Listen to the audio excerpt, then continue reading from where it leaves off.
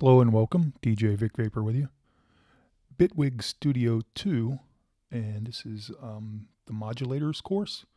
And in this tutorial, I'm going to take a look at the four-stage modulator. So let's take a look at this guy in action, see what we can come up with, and see what kind of cool settings and features it has. Back over to Bitwig. So I've got a little instance of Serum, some basic chords here. Let's take a listen. Try before we do anything.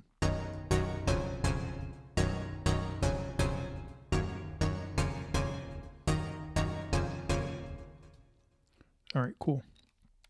So let's see what kind of craziness we can get into. So to open up on our modulators, first of all, you're usually going to see it like this when you bring in your plug-in, or if it's an internal Bitwig instrument. But you go down here to the little arrow symbol, show modulators, click on that guy, and then it gives us some kind of plus signs here to add our modulators. So we click this guy, and voila, there's our list of modulators. So we're going to go with the four-stage. Okay, so it shows it in action for us already.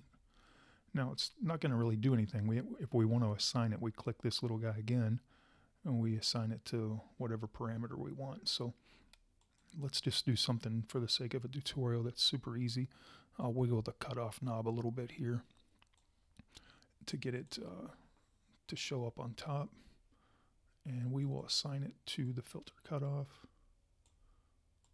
And let's open it up. Click the arrow, open it up. Now we've got a closer look at it. We can see it's already working the filter cutoff. Let's hear what it's doing for us right now.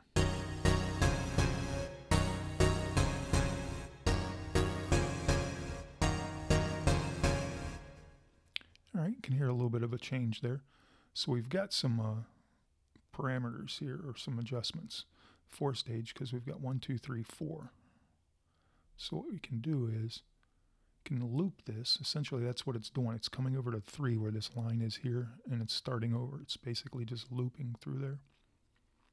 And where you set that loop determination is on this little guy right here. Click here and you got 1, 2, 3, or 4, and it's where the loop will start over, wherever you select.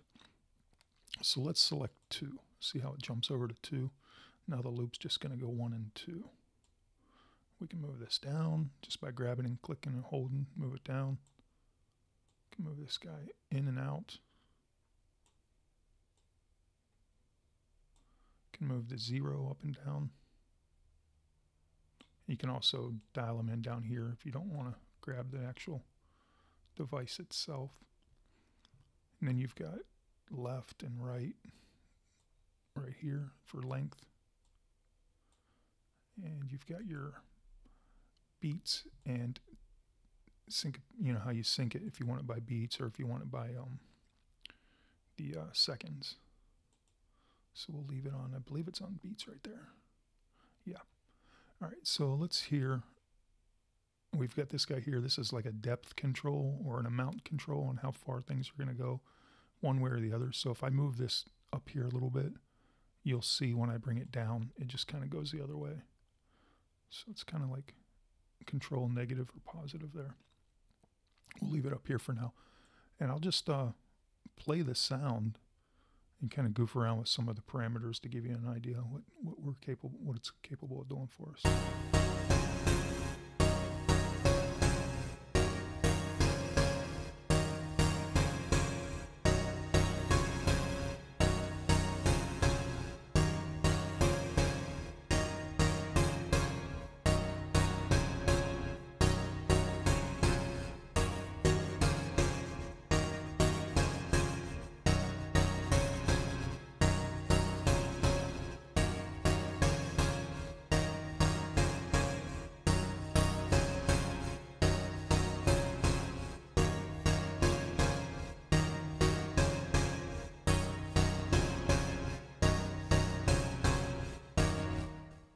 Let's see if we can find a different parameter. I'm going to clear this one out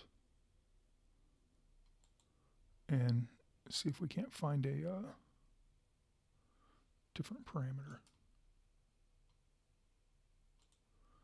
to find a little bit better action with. So let's go into Serum, Let's see what's in the effects. What do they got? I got a delay and a reverb. Let me try delay. Maybe that'll be more obvious. So I'll wiggle that guy. Yeah, there we got delay. So let's give it an assignment to delay. Might be a little bit more obvious here for our sake of a tutorial. So by clicking this guy here, I was able to tell it to go below the 0 crossing or above. So now it goes down and up, and you can dial that in by setting your numbers. So, but let's go in to see what we get with the delay now.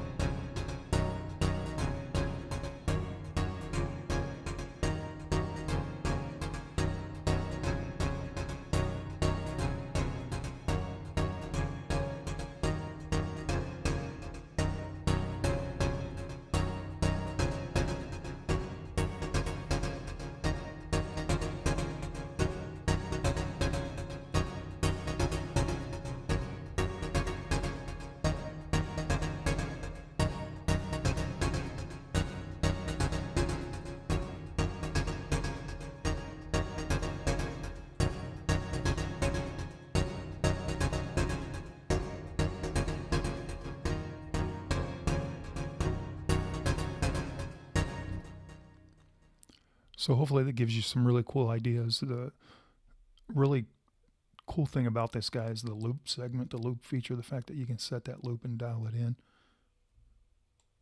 You can't, at least I'm not seeing it, but you can't really make curved shapes with these lines. They're pretty much linear and they're straight to the point there. They're really not set up to allow any curve element to them, but I know some of the other modulators have those features. But that is a quick rundown and quick look at the 4-stage modulator. So let's move on to the next tutorial and see what else we can discover with more modulators within Bitwig Studio 2. All right, see you in the next tutorial. Peace.